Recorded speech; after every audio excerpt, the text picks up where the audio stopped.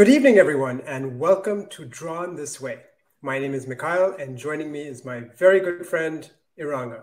Eranga, what are we doing here? Good evening, Mikail. I guess you could say we were both interested in sharing the experiences that come from being part of a larger diaspora, but even more importantly, hearing some of the other stories from artists, writers, readers. I mean, heck, even other collectors in this incredible space that we have with illustrated storytelling. I couldn't agree more, Eranga. We both have some experience living in different environments and learning to navigate new spaces that come with different sets of rules and social norms. It's something I know I really struggled with growing up, but now that I'm older, I really treasure the variety of experiences that I've been able to have. And I know you've been around quite a bit yourself, but our combined life experiences absolutely pale in comparison to the absolute legend that we are lucky enough to have joining us this evening.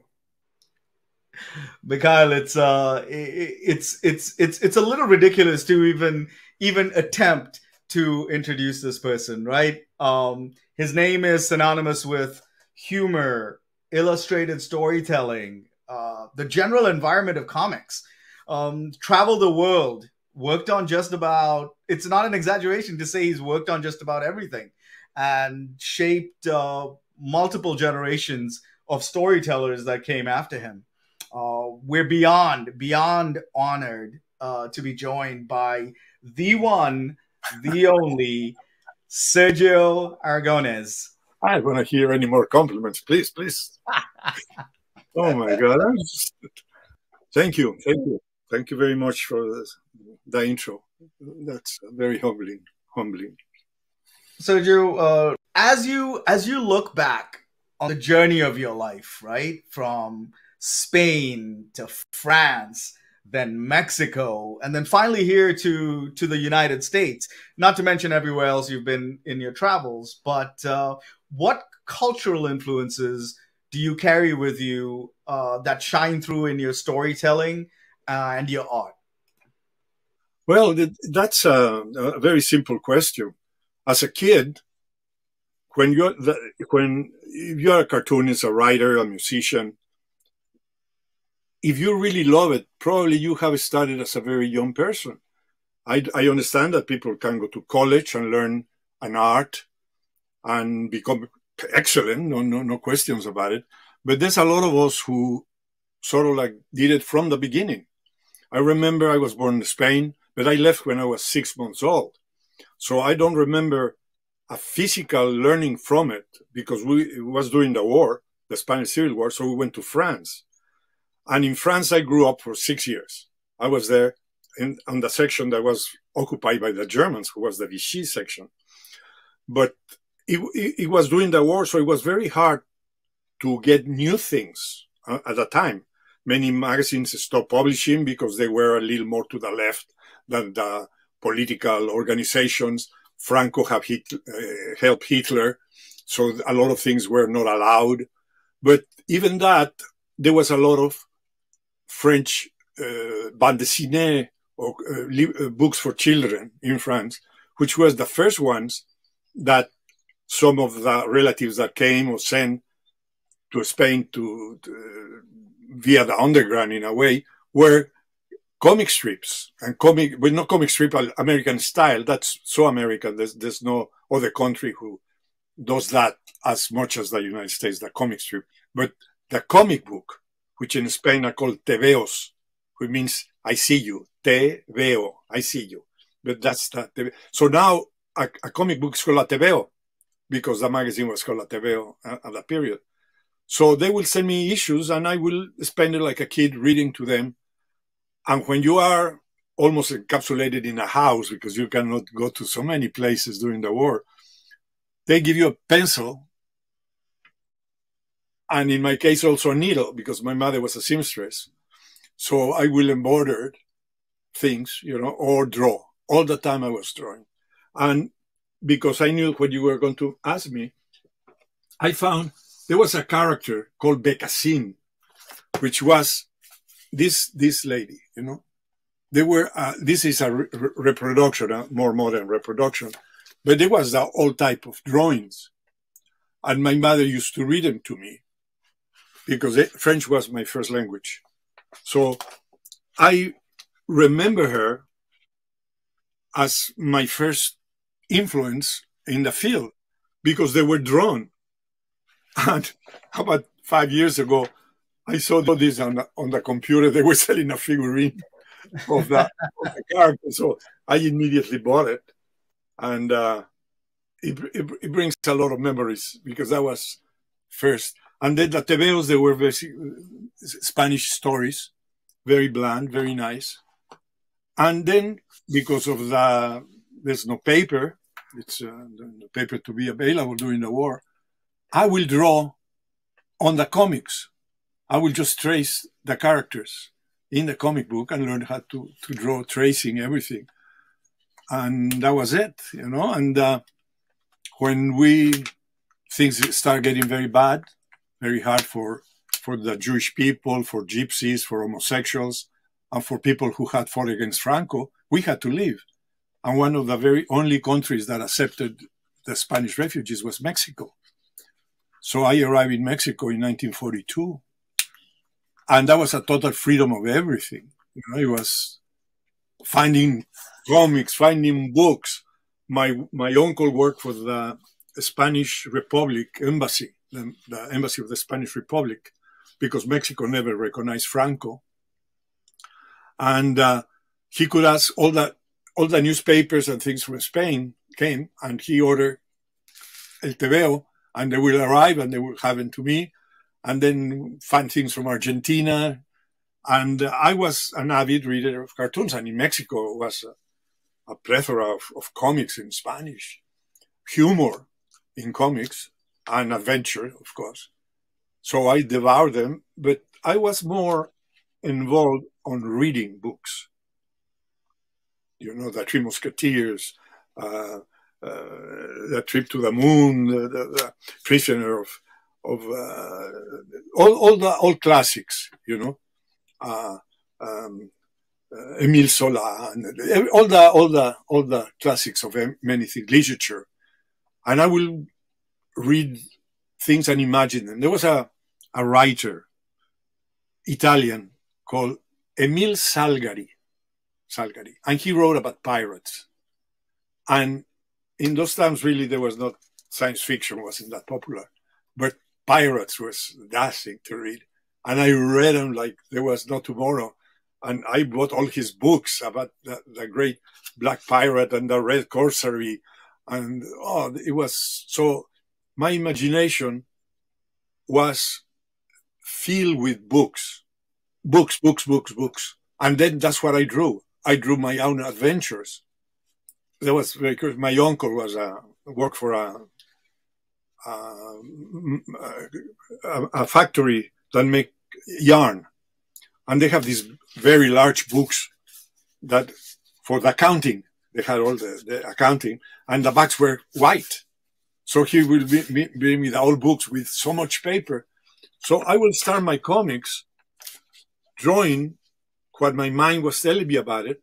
And then this was more space here, and I will continue like this. And then I will turn it like that. And then I will go here. So by the end of my story, you could see nothing. It was just a black thing of lines all over. Because I will draw it until the paper was saturated, because I wasn't used to that they put squares, you know, on how to make it. But that gave me a sense of reproducing what I was reading, reproducing what it kept to my mind. And a lot of my early sketches when I was a kid are airplanes bombing, soldiers, scenes of the war, and scenes that never get erased from your mind when you're raised in that environment. Like my mother, every time she heard an airplane running under the table, you know, even if he was in the war. That's what I was going to ask you, Sergio, is as a child growing up in France, you were very aware of the situation. Was it something that you heard your family discussing around the table and at home? not only that, seeing them hiding, and running away. And they have sort of like an underground type of thing where they were raising rabbits, which they trade for other foods. It's very vivid memories. And when you arrive to Mexico, you arrive scared. You are afraid because suddenly everything is different. Everything is outside. And I didn't want to go out, and my mother had to push me out to meet all the kids. And of course, they make fun of your accent. when you were a kid, kids make fun of things that they are different.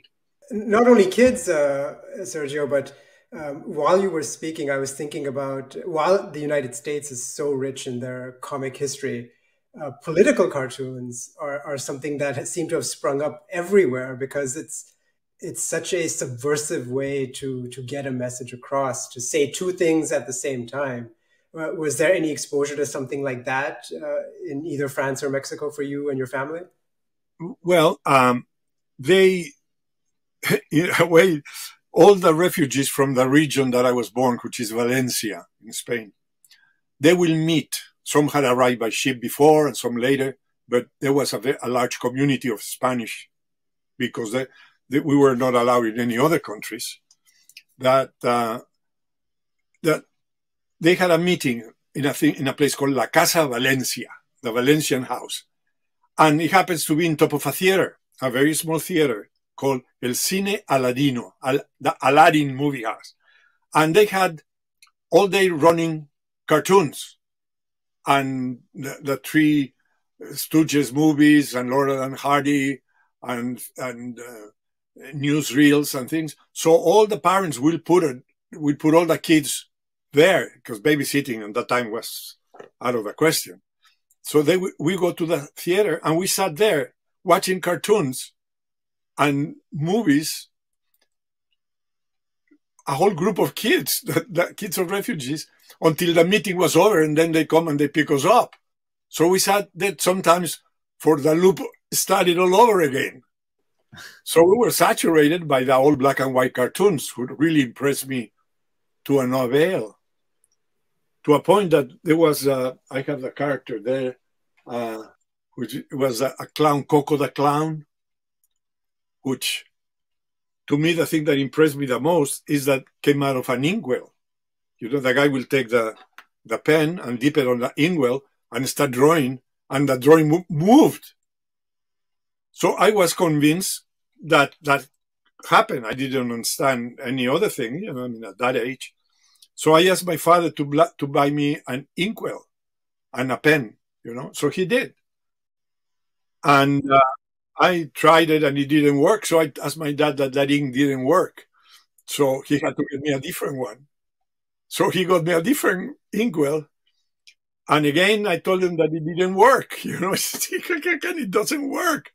And when I told him that it didn't move, well, he had to explain me that there's a process called animation, And that was, because he taught me that if you put a little drawing on a piece of paper and then you put a little one with a different movement and then you move the paper back and forth, the whole thing moves. I remember he telling stories of me screaming of surprise, and I was already 6 years old, going, like, what this magic, that the paper moves, So that was a great thing. And I keep drawing in all my school books. All of them had little cartoons that move, from that effect of the page moving up, back and forth. The flip books on the corner, you would flip them to make that. Yes. So that was, to me, a great discovery. And I kept drawing, but never interested of it as a career. Never thought it was a career. That people make a living doing that, or people drawing it. I just drew. Never occurred to me that could be a career, that people will do that for a living. It was something I liked very much. I could, but what I liked the most was the cartoons without words that I understood very well in magazines. And then I went to elementary school I make drawings for the kids. The homework was very easy then. The teacher would say, okay, chapter 4, you write it and make a drawing of the subject. And there was a homework. You take about the history. It was Hidalgo, the Mexican hero. Then you write what was on the book. You practice your calligraphy. You learn the history, and you make a little drawing. But on the 3rd grade, the kids didn't know how to draw. So I charged them 5 cents to draw them. And it worked. You know, all the kids make line, and what is your assignment? The Mexican flag. So I would draw the Mexican flag for them, or a hero, or a butterfly, or whatever it was the problem. And they showed me in a book, and I would do it for them. And of course, the teacher find out immediately, you know, that I make enough money to buy me a set of toys. But my mother thought that I have stole it or something because she never gave me enough money to buy that toy. And I told her mother, I bought it with money that I made. So she didn't believe me. So she took me to the store to return the toy. And the guy says, no, he came with tons of coins and bought it. You know? Mother, Luis, from that day on, never doubted anything I said to her. I want to kind of circle back to one thing real quick, Sergio, tied to this first question. You mentioned when you moved from as a native Spaniard, yes, from growing up in France, French became your first language. Yes, correct. Right? And then at 6 years old, I believe, your family moved to Mexico. Yes. The interesting part about that is that as a native Spaniard moving to a country that also speaks Spanish, yes, you did the hard way by learning French in between and it becoming your primary language. Yeah, Spanish was in my subconscious because that's what the family spoke. But I had a double trouble there because in Mexico, if you spoke Spanish from Spain, is with the th and the theta, like hunting is caza and a house is casa. In Mexico, they say hunting casa also.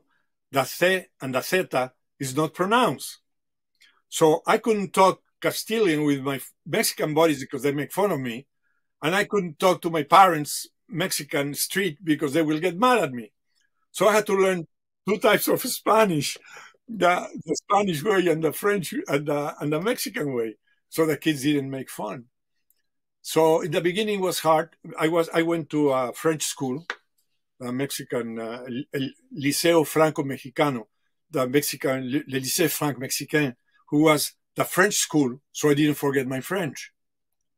But it was a Spanish-speaking country. It was a very good school. And I did all my elementary school there. And 3 years of high school, you call it, secundaria in Spanish. And then preparatoria, the preparatory school, which will be your senior high, 2 years, I had to do in another school, who was more specialized in the senior high. And then college, of course.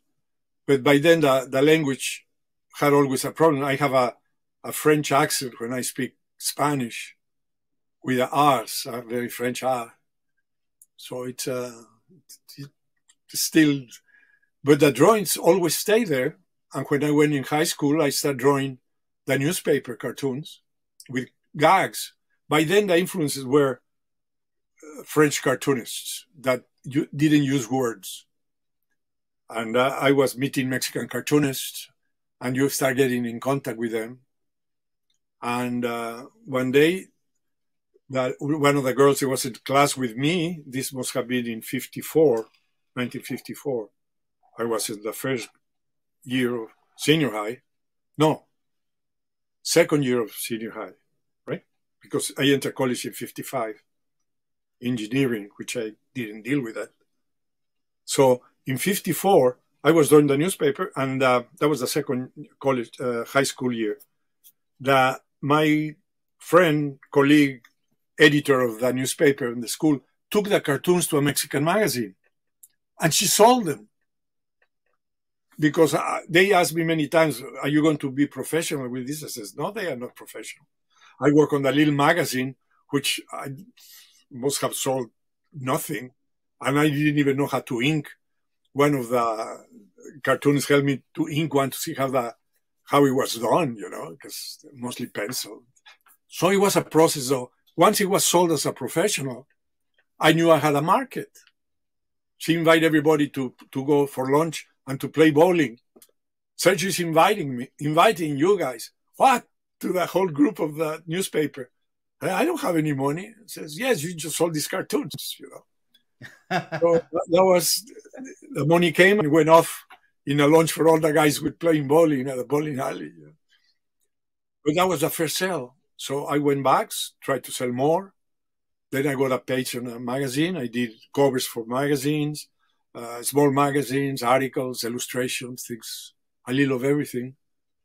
And once in college, I started working for Mañana, which I did a weekly page that works very nice. Sergio, that's a very interesting transition to my next question to you, which is now let's jump forward. You've started working, doing these cartoons and getting some work. Now looking back at the after a very long career, would you say you have faced A, no cultural or political feedback, or B, lots of cultural and political feedback with your work over the years? Both, because I had the feedback of me meeting other cartoonists and going to a hotel that had a stand that sold foreign magazines. So every time we could, when we got out of high school, we'll go there and to look at the magazines. You know, like Punch, we didn't understand a word of it. We loved the drawings. They were exceptionally drawn, but not our style. They were very elaborate. Punch was very classical, so it had nothing to do for us. Then it was the New Yorker, which we couldn't understand either. Some cartoonists were good because they were simple, but others were the classic humanoid cartoon type of thing, and it didn't.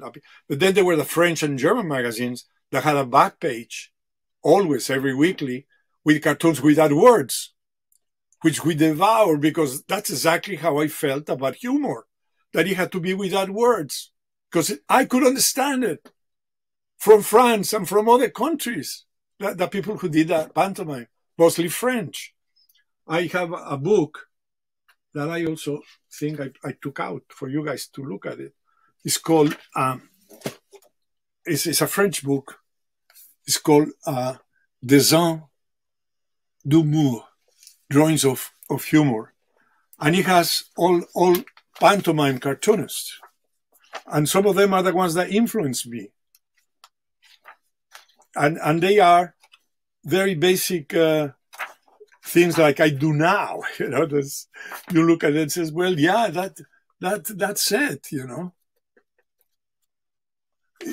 And it is just a terrific influence on the work that I do based on these cartoonists, you know, that you took a little of them and then you draw them, you see. See, the three generals are looking at a medal that's on the floor. Like they don't know whose is it. You know? They've got a surplus of medals on them. Yeah, and that's a medal fell. I don't know. Is that yours? No, it could be mine. I don't know. I have one of those. So I thought I think their humor was fantastic. And so I make a list of them. They were Bosque, Chaval, Francois, Moss, Tetsu, Rez, cartoonists that nobody heard about it in the States, except if you like French humor without words, which is rare, you know. And so those were my really big influence. And there was a cartoonist from Argentina called Oski, which I follow him also because they were great. He had the little eyes together. You know? So you learn a little of everyone. You know, it's you take a little things that you like from each cartoonist, you know, and eventually you develop your own, you know. And then, so once you do a weekly page, you develop a quick way to do that thing. And when you talk about the political thing, I was never interested in it because in Mexico, I will be always the foreign Spanish. You cannot do political. So that was not interested at all. When I came to the States in the early 60s, 62, 63, there was a Spanish magazine that was anti-Franco. It was called España Libre, Free Spain. And I did cartoons, political cartoons, against the dictatorship, against Franco. And that was taken very seriously by people who study the cartoonist in exile. And I am one of the guys who did political cartoons against Franco in exile. But it was in a way to help the family, help me to do that. But I was not really interested in the politic thing that you have to do yourself when you believe in a cause.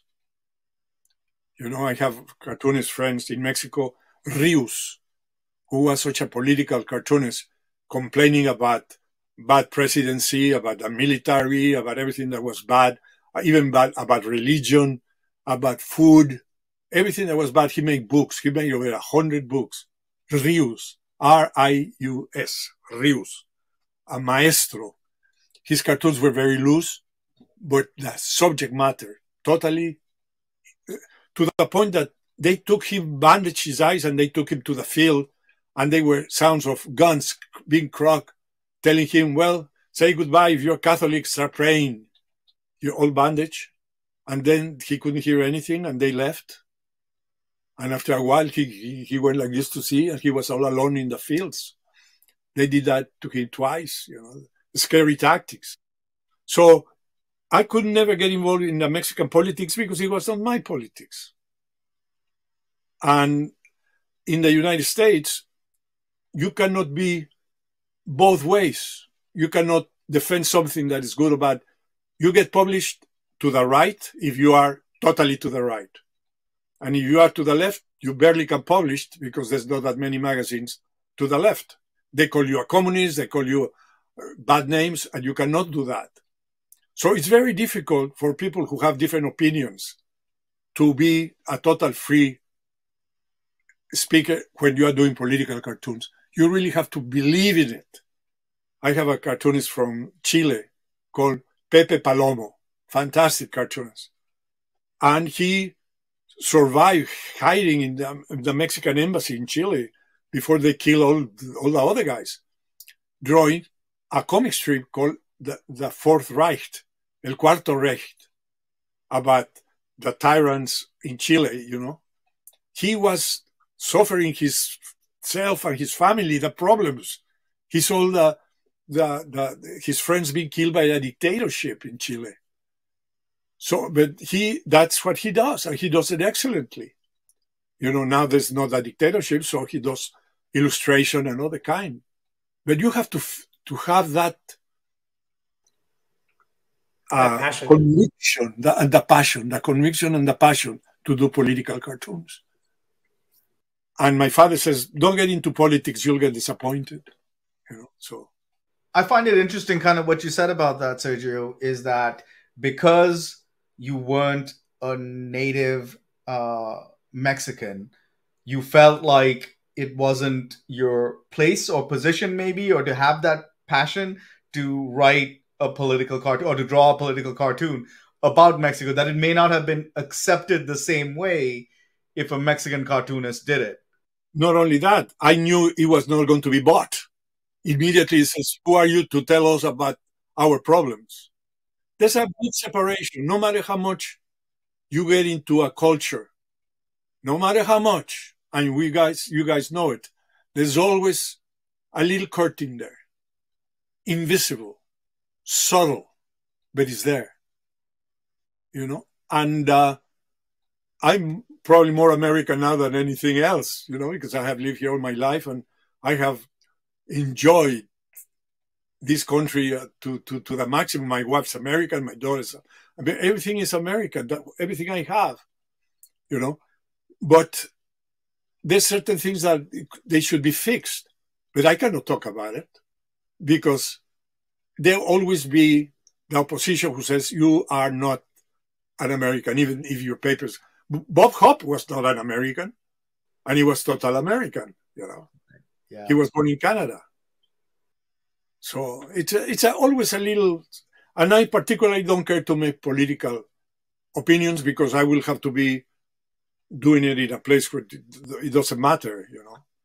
And I'm not, I can see the bad in things. Political cartoonists, they work with a bandage on their eyes. There's one opinion and that's it, because if not, they can publish it. So I don't touch politics at all. I did that in the 60s for Spain. And since then, I haven't done one. I criticize the social thing that happened, you know, but no politics, no. That's fair enough. And then for Spain, was that where you felt the most comfortable? That, hey, I am a native Spaniard, so... No, I was doing it for my father and because it was necessary to be done. You know, I mold myself very good to what's happening all the time. Because there's things that will never be able to change. No matter how much you want. You can help, but you have to be so committed to whatever you want to do in a political field. You cannot be wishy-washy about it. Or you are to rights or you are to lefts. It's obvious. No matter where you go. Every country has that division. You know, and that's how it is, you know, and it's logical, has always been and probably will be always forever. If you don't read history, you don't know that what's happening, it already happened, and you could correct your mistakes. So a lot of people are becoming more ignorant because they don't want to know about the past. Says, oh, I don't want to know about communism. Then how can you defend yourself from it? Not all the absurdity of certain things that they do in fascism and things like that. Once you know the results of it, you won't like it. So you'll start thinking more different. But they don't. So mistakes will be happening forever. Humanity doesn't change again. I'm sorry, I interrupted. I think that's exactly the point that struck me when I was reading your Bhutan story. And you saw the guru at the airport give the gentleman a piece of fruit. And so you're in 1975, you're thousands of miles away from Mexico, but you see the same pattern of behavior and social norms in Bhutan or in India that you saw in Mexico.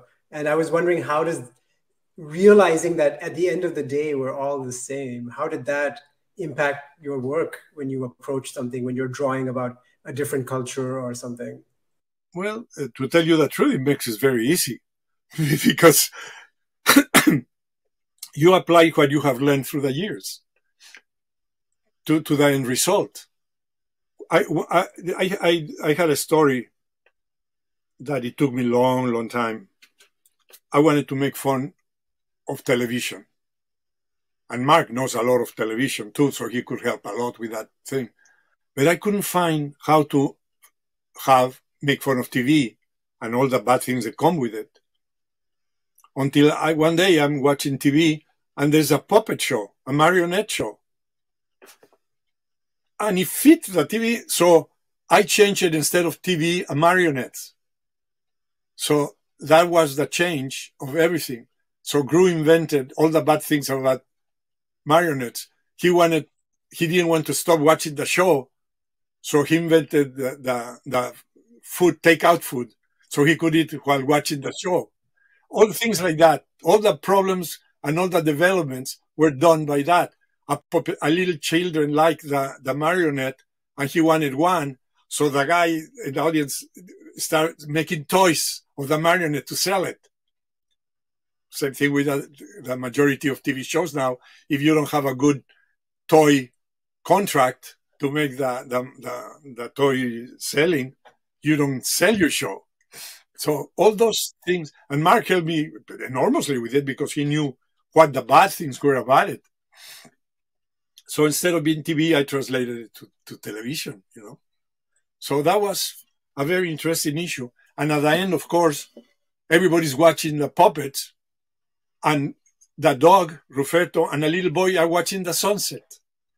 And that's how the story ends, you know, with the two enjoying the sunset while the whole world is watching the puppets.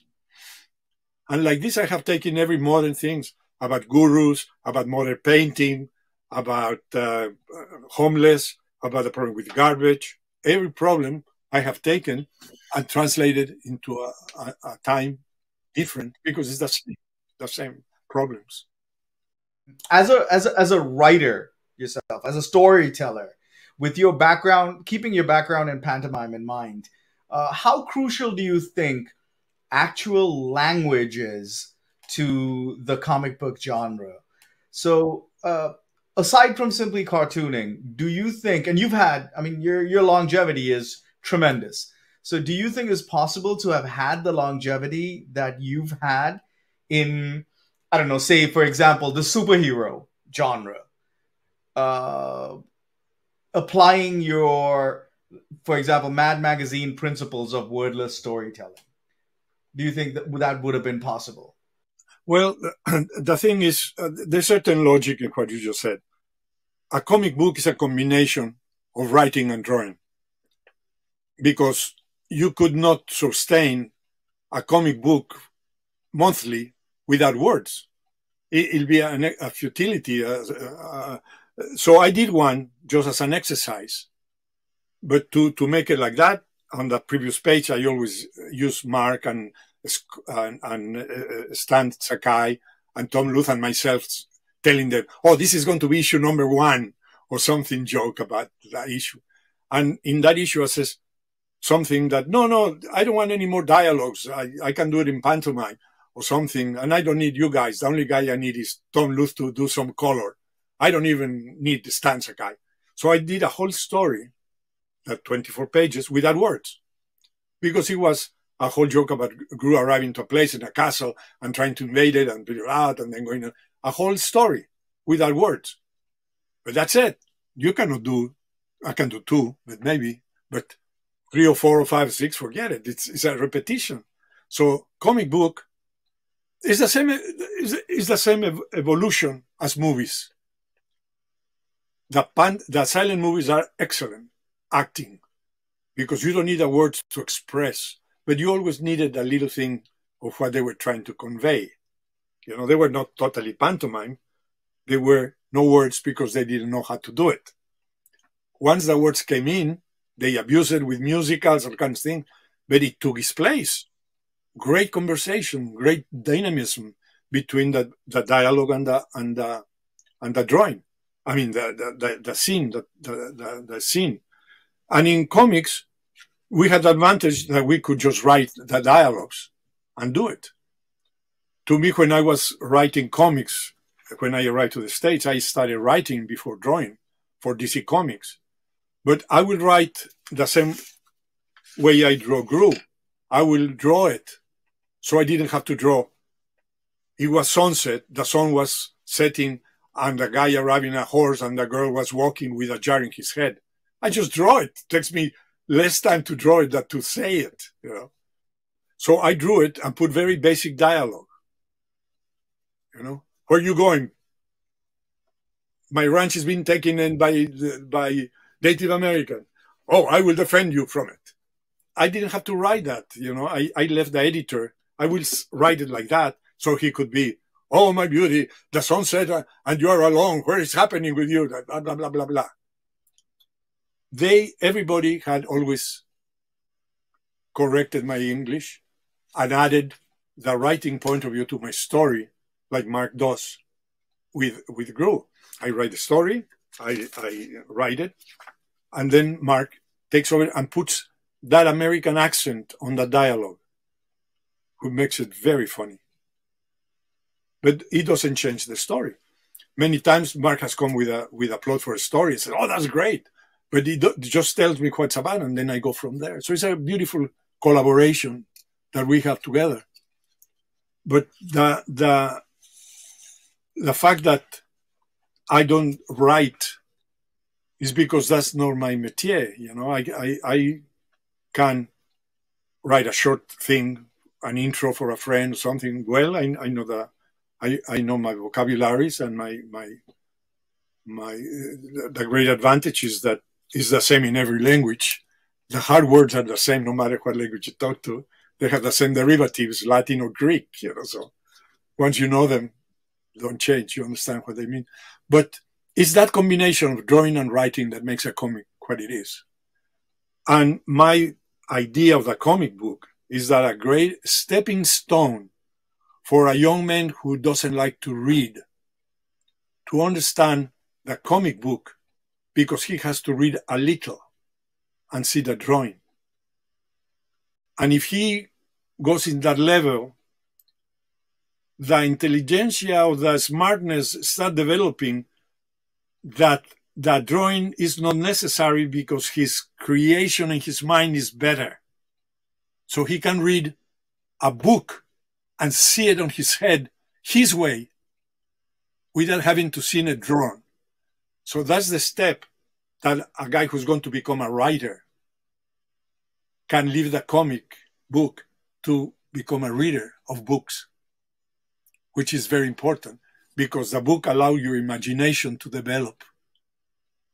You can see it with your own eyes, the Western town, the train, the space, you can imagine it as you're reading it, which is the beautiful thing about books. It allows you to imagine it.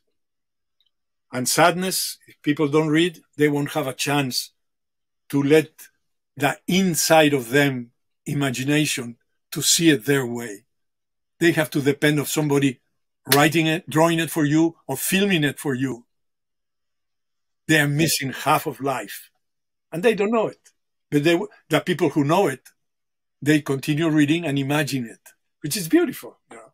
Sergio, we're going to end it with something that really brings it back to what the essence of this show is. And we're excited to share with others.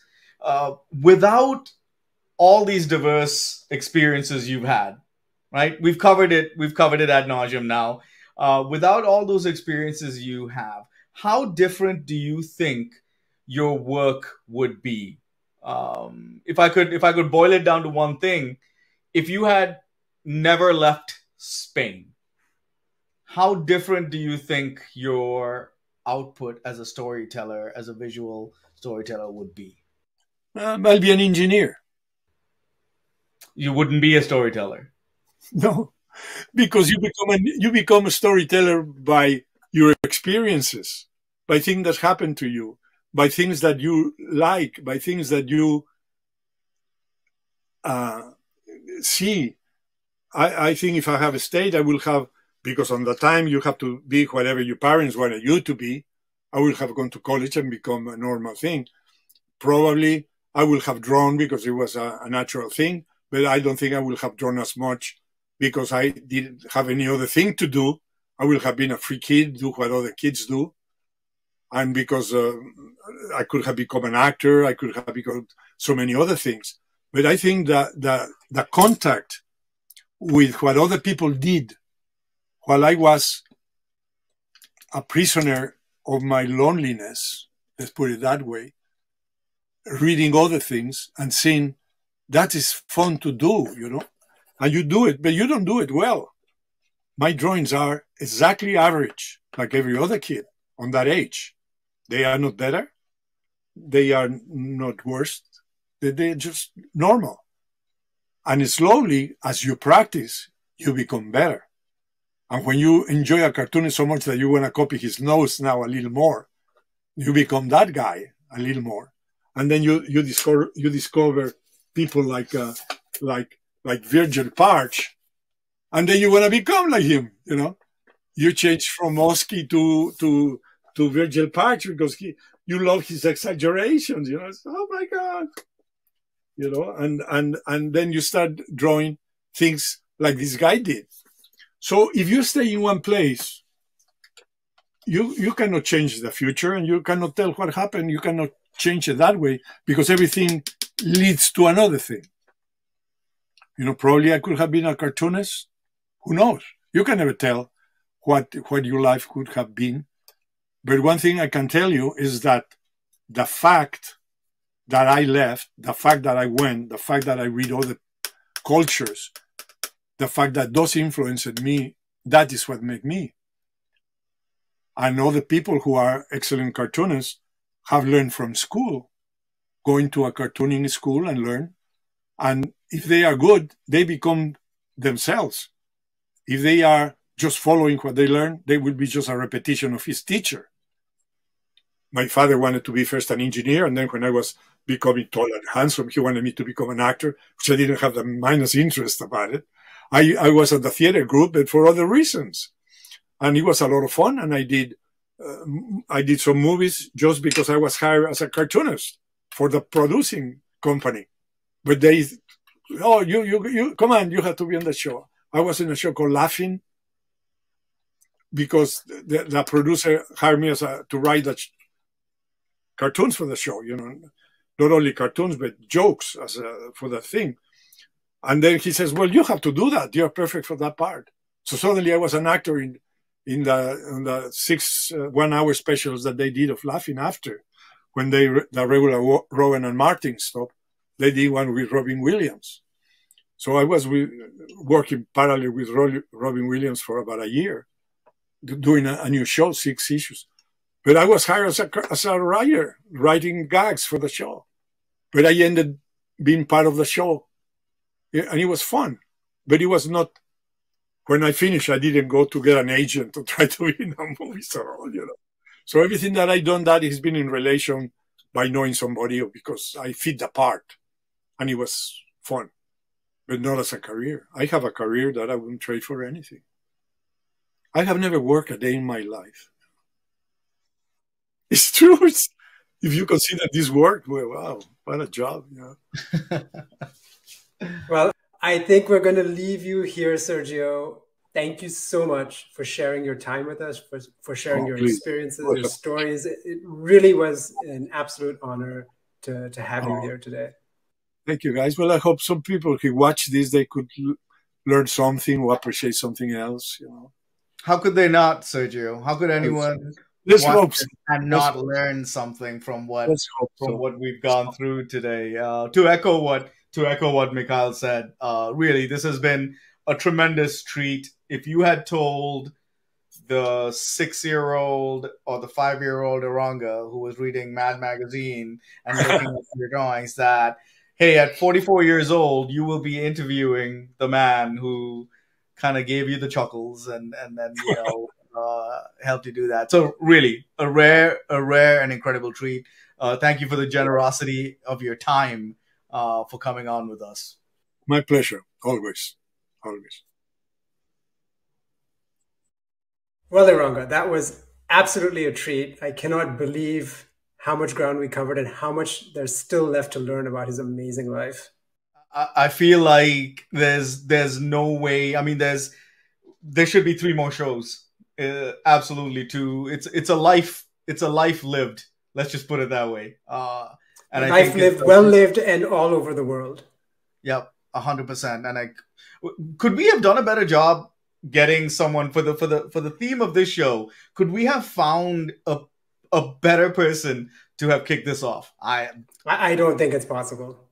And in that vein, thanks to all of you out there joining us for this inaugural episode of Drawn This Way. We hope to have some more fantastic shows for you coming up soon, and we hope you'll join us for those. Thanks, everyone. We appreciate you guys joining us, and hopefully a lot more to come in the future. A special thanks to our friend Ken at 4C and to George Hodge for the fantastic music that accompanied this show.